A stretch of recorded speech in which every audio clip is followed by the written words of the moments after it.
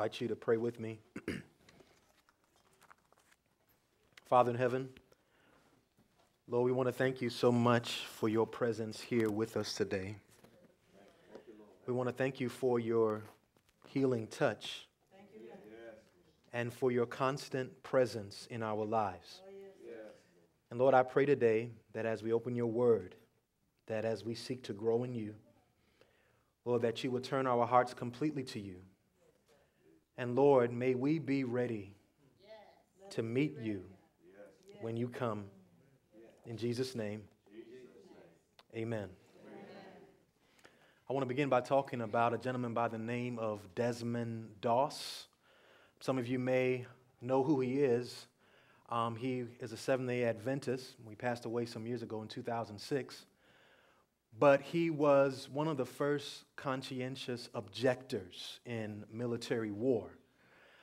Many of you know he refused essentially to bear arms to fight anybody and to engage in killing anyone, even in war, even protecting his country, although he wanted to serve for his country.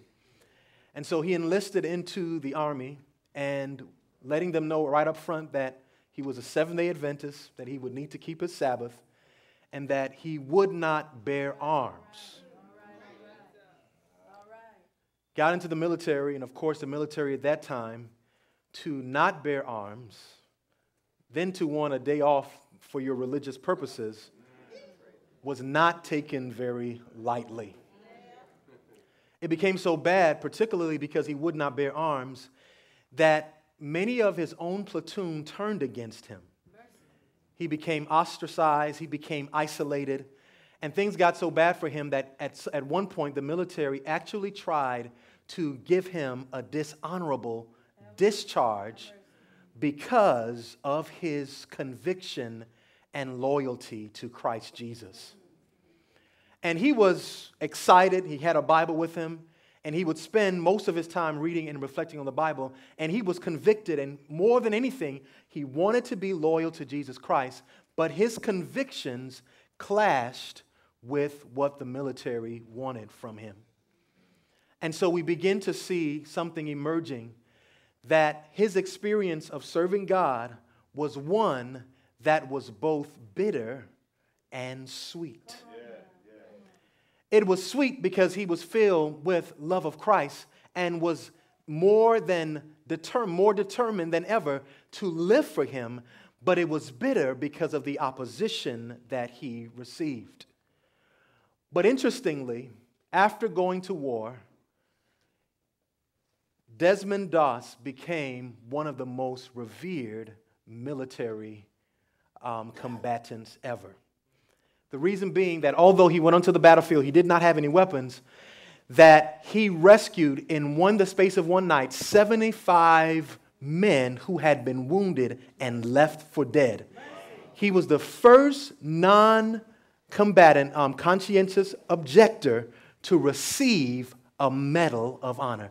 No one else has ever received that for being a medic in the military.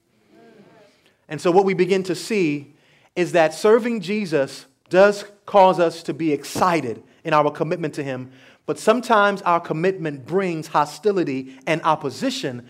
But just like Desmond received a reward, I want you to know, my brothers and sisters, that when we are committed to Christ, we are going to receive an eternal reward that no one will ever be able to take away from us when we live with Jesus Christ forever. So today, I want to talk to you on a sermon entitled Bittersweet. Bittersweet. Turn with me in your Bibles to the book of Revelation, chapter 10.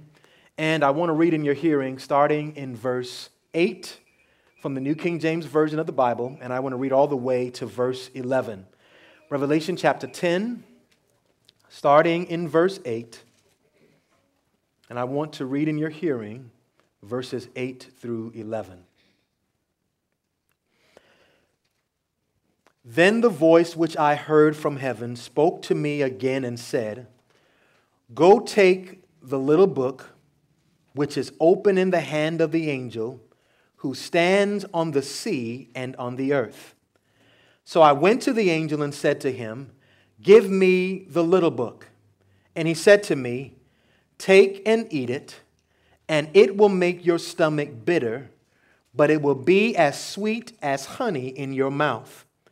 Then I took the little book out of the angel's hand and ate it, and it was as sweet as honey in my mouth.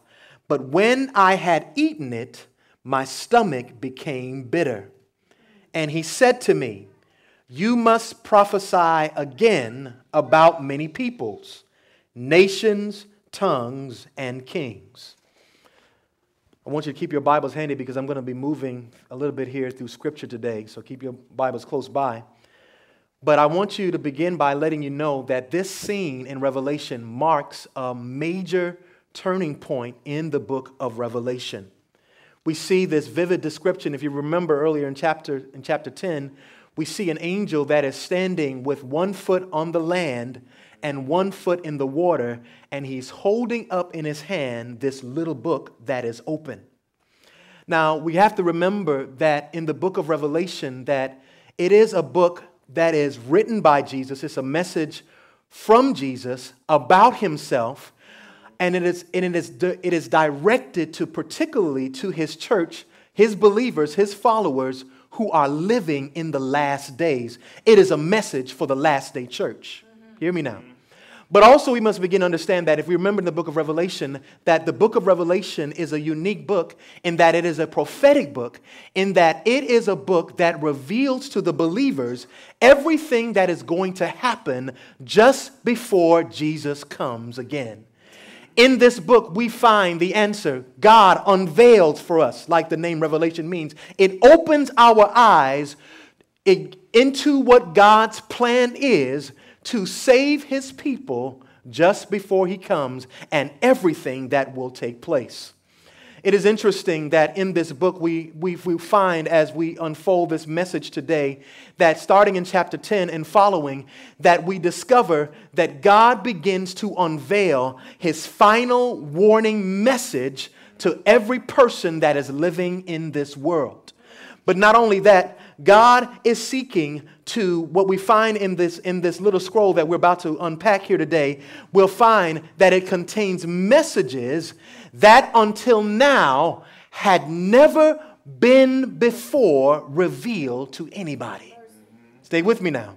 What John begins to experience, what he's beginning to write in this second half of the book of Revelation, he is unfolding for us. God is opening his eyes to some things that until now the people of God did not know would happen as we come to the end of time.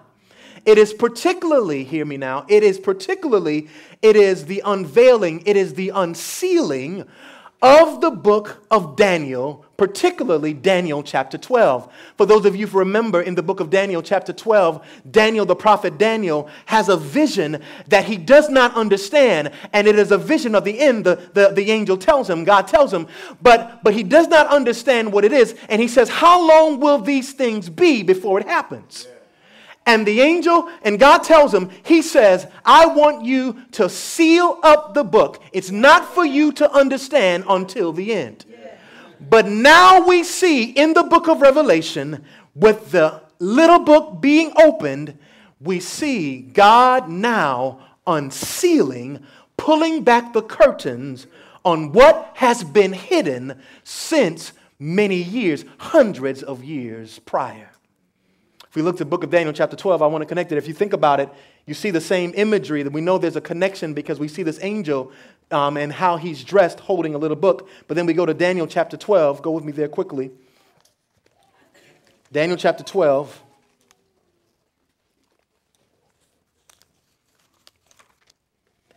And I want to read verses 7 through 9.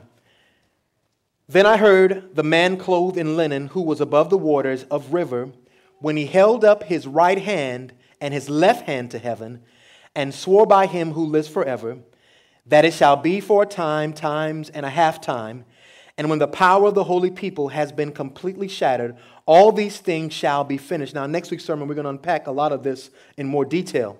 Although I heard, I did not understand. Then I said, my Lord, what shall be the end of these things? And he said, go your way, Daniel, for the words are closed up and sealed till the end, till the time of the end. And so Revelation now is the unsealing of that. But we also begin to see here that the unsealing, the content of the message that John is getting ready to see and communicate to the church living in the last days. And verse 10 here of Daniel lets us know the content of that message. Notice what he says. He says, many shall be purified, made white, and refined, but the wicked shall do wickedly, and none of the wicked shall understand, but the wise shall understand. And hear me now, we begin to understand that this final message that will be revealed to the last day church just before Jesus comes, it will be a message that purifies the people of God. It is a message that will refine. In other words, it is a message that will expose the wickedness in the hearts of men, but it will also have a purifying effect. It will cause people, those who belong to Christ Jesus, to respond in faith and be transformed by the power of his message. Jesus says that my sheep hear my voice. Later in the book of John, he says that those who are of the truth, they hear what I say and they follow me. And so the last day message that will be proclaimed in the earth will only be received by those who know Jesus, who belong to him, whose hearts are open to him. And the person who belongs to him, who is willing to allow their sins to be confronted and exposed, Jesus will save them. But notice the flip side. Those who reject him, Daniel calls them the wicked. He says they will persist in their wickedness. They will not understand what is being communicated to them. The last day message is a bittersweet message. That is why John says it was sweet as honey in my mouth and bitter in my belly. Are y'all with me today?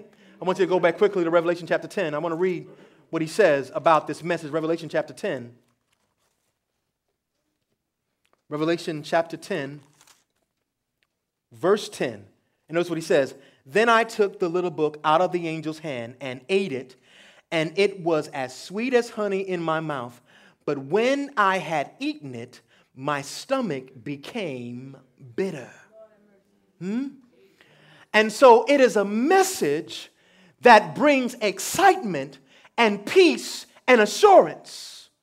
He enjoys what the message is, but when he digests it, when he begins to understand the full implications of what is being revealed in this little book, it becomes bitter in his stomach. And I want us to begin to understand the symbolism and what John is trying to communicate here to us. He is saying that this message must, one, be eaten, chewed, and digested. Oh, you're not with me today. There is in one sense in which we can hear the word of God. We can even become excited and say, yes, Jesus is coming again. But if we do not internalize the gospel, if we do not chew on God's word and what he has to say, even the parts of the gospel that we don't like or don't agree with our nature, he says, when we digest all the gospel has to say, then we will be prepared to meet Jesus Christ when he comes. And many of us, the reason why many of us will be lost when Jesus comes is because we only liked the sweet things of the gospel. We did not like the parts of the gospel that demanded that we surrender and forsake all for the kingdom of God. Amen. And the last day message is not a feel-good message. Oh, you're not with me today. It is not a message that spouts from the pulpit that says everything is going to be all right. That's not what the Bible says. And as we get into Revelation in these next few weeks, we're going to begin to see that everything will not be all right, especially for the person that does not give their heart for Jesus Christ. Amen. But even for the person who decides to live committed and faithful to God, they will have to suffer because of their loyalty to Him. It will be a bittersweet experience for every person that decides to be radically committed to Jesus Christ. Amen. And it is not a message that many of us want to embrace. We want a superficial faith, but not a deep, abiding faith. I want to go to Ezekiel because we see this imagery reinforced and explained even more, so you can see that I'm not just making this up. Let's go to Ezekiel chapter 2. I want to begin there. Ezekiel chapter 2, that's right before Daniel. Ezekiel chapter 2. And I want to read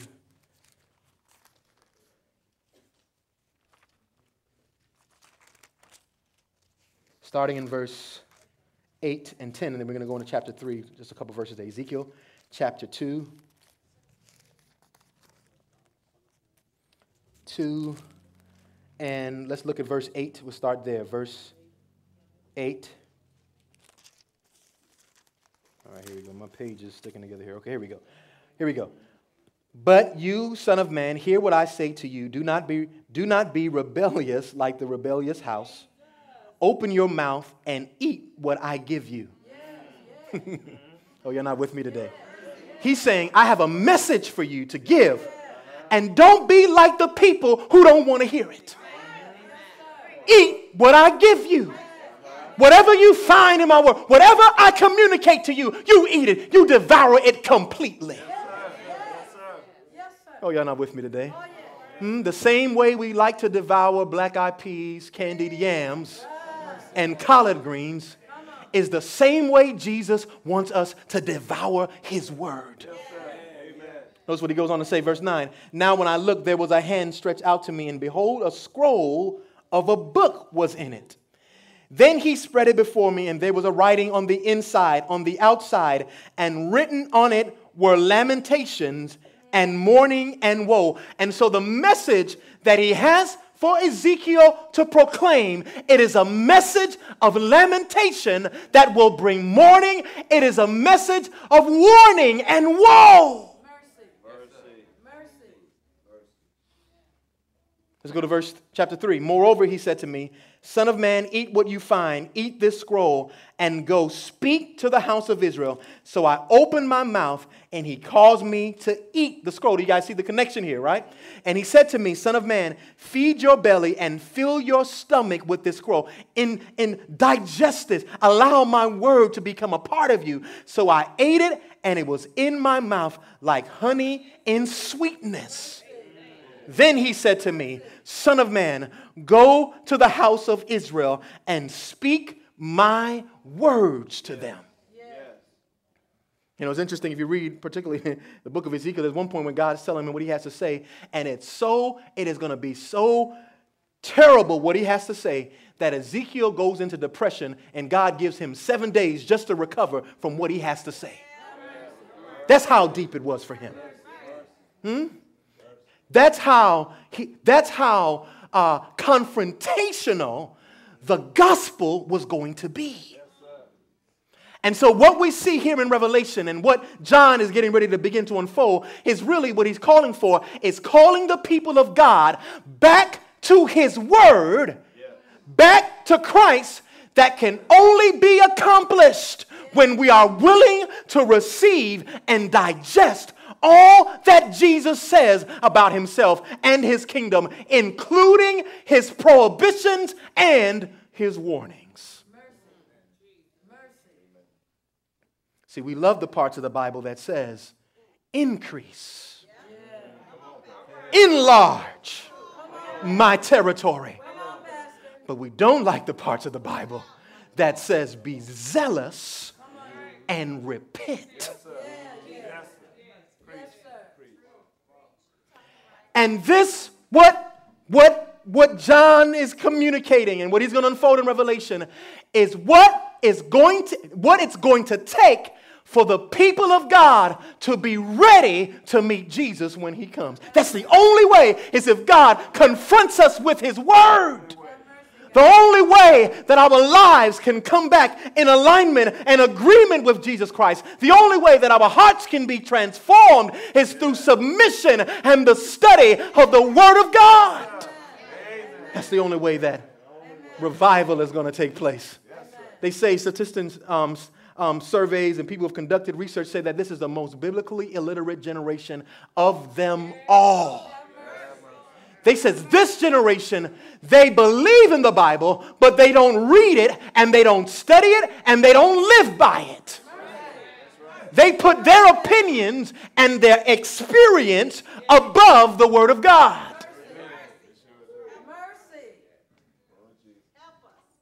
And we don't understand that in order for revival to take place, it is a return to God's word. If we look in the Old Testament, the history of revival in the Old Testament, that apostasy, or when the people turn away from God, when God is not in the midst of the people, is when they are ignorant of the word of God. They say that today, that some people believe that the Joan of Arc was Noah's wife. Most people can't even name all 12 of the disciples. They can name maybe 3 of them. That's the generation we're living in. We're living in a generation that is ignorant of the Word of God. And whenever the Word of God is not central, we don't study it, we don't know it, it always leads to rebellion against God. And we may not be like a drug addict or a prostitute on the street, but we may be self-sufficient, following our own way apart from God, and be just as lost as the crack addict. As a matter of fact, they might even be in a better position than us, because they at least know they're a crack addict and they need some help. But when we are self-sufficient, we don't even know that we need Jesus. We don't even know that he's missing. And so what we discover here is that in the last days, the last day church will think they have God, and he will be on the outside knocking, trying to get in. And the only way that revival can take place, the only way that God can revive and renew his people, is for his people to turn to him through his word and repent. I love what John says. He says it was as sweet as honey, huh? Let's go to Psalms 19. Move quickly here. I got 5 minutes, right? Psalms 19. Psalms 19, quickly, talking about how sweet the Word of God. We see the Word of God, it brings assurance, it brings acceptance, it brings us to salvation, but there's another dimension that we often negate. Psalms 19, verse 10, I want to read this here. It says, talking about the Word of God, this is David now, celebrating the Word of God, right? He says the Word of God, starting in verse 10, is more to be desired are they than gold. Oh, you're not with me today.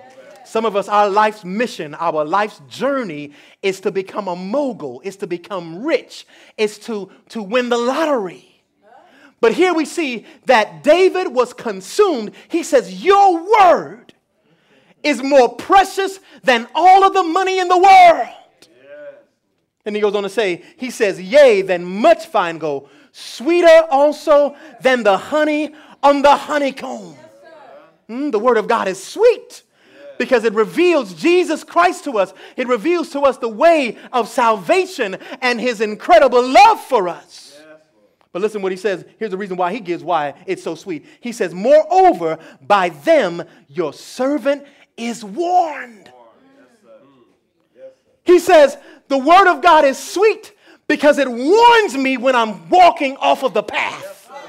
Oh, y'all not with me today. That's why God gives you word. You think that he's confronting you because he doesn't want you to have a good time. He doesn't want you to have any joy or any pleasure. No, he's confronting you because he's trying to save your behind. He knows you're going to be lost if he does not confront you with his word.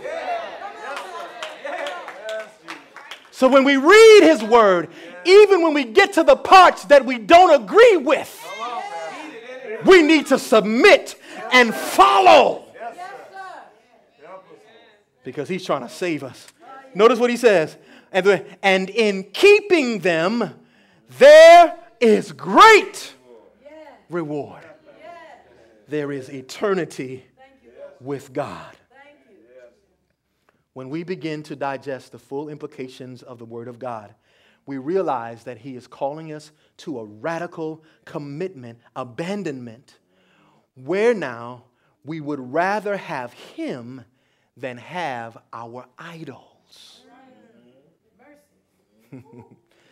An idol is any person, place, or thing that we love more than Jesus Christ. An idol is any person, place, or thing that has more influence over our life than Jesus. Oh, y'all not with me today? Anything in your life that you would rather do than spend time with Jesus is an idol. Oh, y'all not with me? Anytime you feel God calling you to study his word, he's calling you to fellowship with him. He said, Lord, let me watch my favorite show. I'll talk to you after it's done. Whenever what our friends have to say have more influence than what God says, then it's an idol. Anything that we love more than him. And this is interesting, is that many of us, the reason why we only stay with just a superficial relationship with God, because we understand the ramifications and the implications of what it means. We understand that he's going to call us to a place that we are not comfortable. And so we try to justify, we try to stay around him because we still want some of his benefits, but our hearts don't belong to him. When our hearts belong to him, then we will do and say and live for him no matter what he says. That's the kind of relation we call him. But some of us, we only follow God for his benefits. You know, I love the story in the book of John chapter 6. I'm going to summarize it for you. But it's after Jesus feeds the 5,000 with the loaves and the fish, right? And I don't know if I mentioned this recently, but the people were so excited. When they woke up the next morning, Jesus was gone. They were so excited that they got in boats and sailed across the sea so that they could find Jesus. And when they found him, it wasn't because of who Jesus was, but it was because of what Jesus could do for them. And so Jesus says, you're only following me because I fed you and your stomachs are filled. You're only following me because of the blessings of provision that I'm going to give to you. But you're not following me because of me. And you know what Jesus does? He tests their faith. He says, if you will be my disciple, you've got to drink my blood. You've got to eat my flesh. In other words, you've got to have all of me. Yes, sir. And the Bible says that when he made that proposition, that those people turned away and followed him no more. Because what Jesus was calling them to, the life that he was calling them to, was not a life that they wanted to live. They did not want to experience trial or suffering. But let me tell you something. If you're going to live in the last days of Earth's history, if you're going to be a loyal follower of Jesus Christ, you are going to experience trial and suffering. But the trial and suffering is for the purpose of God being formed in us, for us to become completely in love with him. If there were never any trials, you would not have the faith to hold on to him. I was reading in a book, devotional, really just this morning, and in there he compared about, in the book, there's a flower that he saw on the mountaintop, and this flower was just the brightest yellow. Its leaves were green. It was just flourishing in the sunlight. And where he was on the top of the mountain peak was a place where frequented by storms and rain. It had no shelter, but yet after the storm and the rain passed, there was this flower shining as brightly as ever. But the same flower was down in a valley that was covered by shade, but it was not as bright. It never had to deal with the outside elements. It never had to experience any growing pains. Therefore, it was alive, but it was dull in its appearance. And my brothers and sisters, the work of God when he deals with us in suffering and trials is to cause us to perfectly reflect his character and his glory. And the only way to really know who Jesus is to have to rely on him. And so he brings us to the place where we must rely on him. Getting ready to make my final 2 points. Final point is that the word of God not only is a challenge to us, but it also creates hostility with those in the world and even with those in the church. Dare I say that the fiercest opposition to the word of God, when we're trying to live faithful to God, will not come from the world, but it will come from people who profess his name but don't have his word.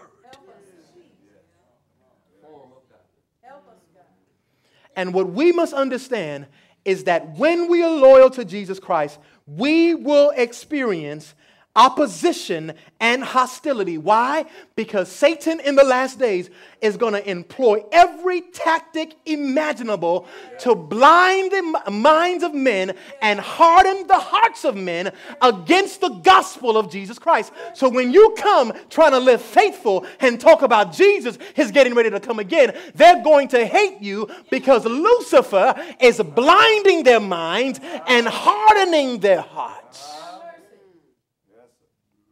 And when we try to be faithful to him, no matter how excited we are about his word, he brings trial and opposition. One last text. Jeremiah. I want to kind of show that. Jeremiah chapter 15. Go over there quickly. Jeremiah chapter 15. Jeremiah chapter 15. I want to go there quickly. Jeremiah was a prophet of God, as we know. And I want to read verse 16, Jeremiah. And notice again here, notice what he says. He says, your words were found, and I ate them, and your words to me, the joy and the rejoicing of my heart. For I am called by your name, O Lord God of hosts. So when he finds God's word, he's excited and he rejoices. But look what happens in a couple chapters later, chapter 20, verse 7 and 8.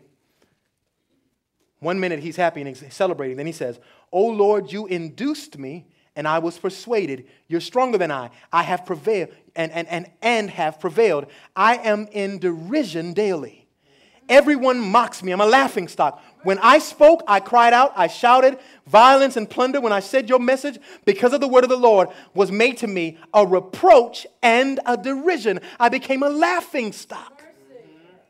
Then I said, I will not make mention of him, nor speak anymore in his name, but his word was in my heart like a burning fire shut up in my bones, and I was weary of holding it back, and I could not. Even though being faithful to the word of God brought him hostility, he could not turn away because his word was so precious.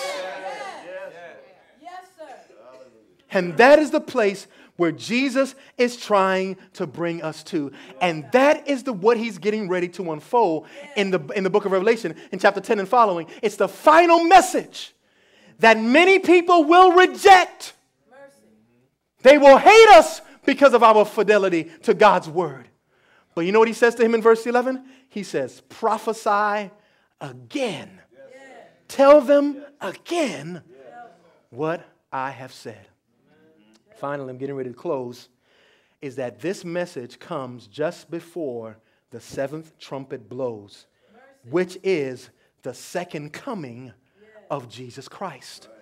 And so what is happening, we're so close to the end of time, that God has no time to mince word.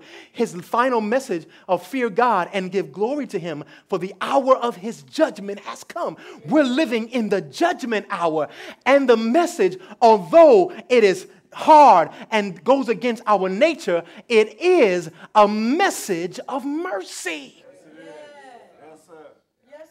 It is a message to not only warn the people, but to prepare the hearts of men so that we can be ready to see Jesus when he comes. And so God, as we begin to see, he raises up a last day church that will proclaim this message. And I want to suggest to you today that that is the reason why God raised up the Seventh-day Adventist Church. To be the vehicles of proclaiming the last day message. And it is not something to beat your chest about or to hold your nose up in the air. It is a humbling and a solemn responsibility, because how dare us proclaim a message that we're not living? And make no mistakes about it, God will use you. And then on that day, you will say, Lord, I did this. He said, I never knew you. So don't take pride in what you know. Submit yourself to God and surrender to Jesus Christ and allow him to fulfill his life in us. It is only when we know what God requires that there can be genuine revival. Hear me now. Unless the word of God is opened and exposed and taught, then there can be no revival. I don't care how many people attend. If the word of Christ is not central and being proclaimed, if it is only a message of grace but not the discipline of grace, then it is not of God. We cannot use as a means of evaluation as to whether or not a church is successful based on the attendance. For when they were getting ready to go in the promised land, all of the people didn't want to go. If we were to apply that worldly metric to the work of God, we would have been, those people would have never made it to the promised land. Are you with me? It was only the minority that belonged to God. The message of God is so cutting that only the completely submitted heart can receive it. In the book of Revelation, there is salvation and judgment. God's justice and God's mercy. Jesus in Revelation is the judge and the Savior. So when we preach Jesus, when we talk about Jesus, make sure we talk about the Jesus that is the Savior, that is forgiving, but the Savior that will warn and discipline. And it is only by submission to him that we can receive him when he comes. I want to close a story I came across. Only Christ can save us. 200 years ago, a gentleman by the name of Sir Roger Ballard was visiting this town. And while he was in this town, apparently, he went to this fair that they were having. And he was just looking around and he was having a good time. He was visiting all the different booths and he was seeing what they had. And then while he was there, he heard the chime, the town clock began to chime. And unconsciously, because he was so into clocks and that's what he did as a little boy, counting the chimes, the number of times the clock chimed, he started counting the chimes. And then for some reason, the clock chimed 13 times. And that makes sense to me. I guess it's only supposed to chime 12 times. And it went 13 times. And so he said, he turned to the man next to him and he said, did you hear that? The clock chimed 13 times. I can't believe it. And the man said, yes, I did. I heard it. I can't believe it either. It chimed 13 times. He got so excited, he pulled out a diary that he carries, that he recorded events, dates, and times. And he wrote in there the clock where he was in Colchester. He says the clock chimed 13 times. He wrote the date, the time, and what happened. Little did he know what that entry, how significant it would be later on. A couple years later, The same man, Sir Roger, was traveling to another town. And when he got to the town, he saw this big scene outside of the courthouse. All these people were out there. And so he went inside to see what was going on. He discovered that they were having a murder trial, and they were getting ready to sentence this man for murder. So they brought the man out, and he was sitting there. And then the judge in the court says, "Sir, do you have anything that you want to say before we sentence you?" And the man says, "Your Honor, I'm innocent." He said, "I've been telling you all since this trial began that I am innocent." He says, "When this murder took place, I was 100 miles away at a state fair. And the clock chimed 13 times. And there was a man that was there that knew, and he wrote it down in his book, if I could only find that man, you would understand that I'm innocent." And Sir Roger was sitting there, and when he heard that, he stood up. He says, "Your Honor, you're right. He's right. He is innocent. Here it is in my diary. The clock did chime 13 times. Here he was, the only man in the world that could save him was Sir Roger. And so it is with us, brothers and sisters. The only person in the world that can save us is none other than Jesus Christ himself. The final warning message is a call to come back to Jesus. You know why? Because he's the only one that can save us. He's the only one. So today I'm going to make an appeal. Anybody here today want to receive Jesus in your heart? You want to be ready when he comes again in the clouds. You want to be ready to meet him. If this is you today, I want to invite you to step out of your seat and come down front. You want to give your heart to Jesus today. He's getting ready to come. And we're going to see in the next few weeks, for the rest of this year, this last quarter of the year, we're going to get into a very deep prophetic part of the book of Revelation. And we're going to begin to see how this little book, the content of this book, is being unfolded.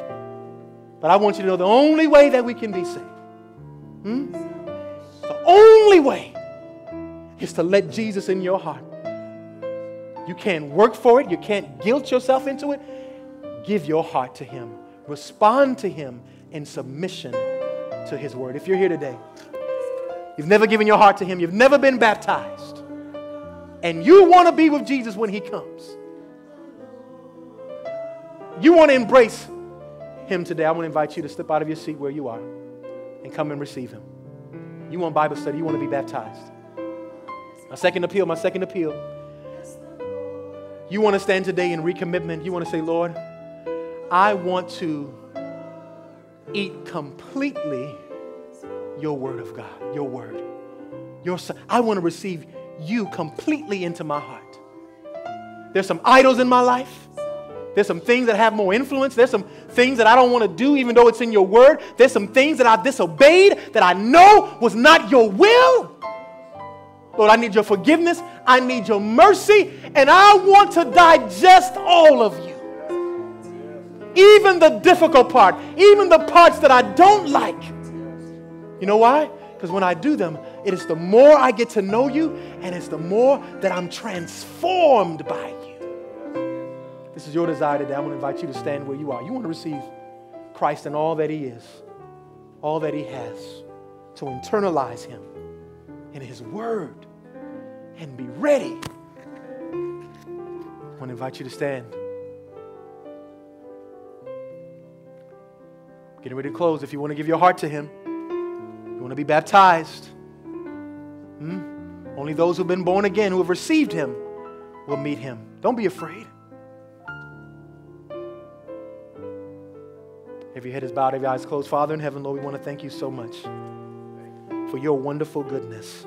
We want to thank you for your word that exposes to us your plan, your will, and your way, and your message of warning. Help us to see your warning as a message of mercy. That your warning message is a cry, it's an appeal for us to come to you, to come into the ark of safety. Lord, I pray that we would have the type of conviction and faith that John the Revelator had, that even though he was exiled on the Isle of Patmos all by himself, he was still committed to you. Lord, may we have that kind of faith. Lord, we understand that we can't do it by ourselves. We try, we fail. We need more of you. And so today, Lord, we ask for your forgiveness for where we have failed. We ask that you would reveal to us those things in our lives that you want us to turn away from. May we surrender to them. And Lord, be with us, Lord, for those of us who are going through a difficult time and trying to reconcile your way with our way. Lord, may we submit to your way, God. May we take the sweet and the bitter. Because one day we will live with you forever, and it will only be sweet pleasures evermore. This is our prayer in Jesus' name. Amen. Bless you. You may be seated.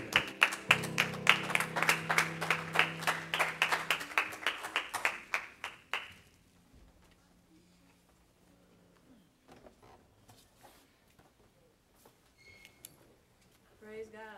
Amen.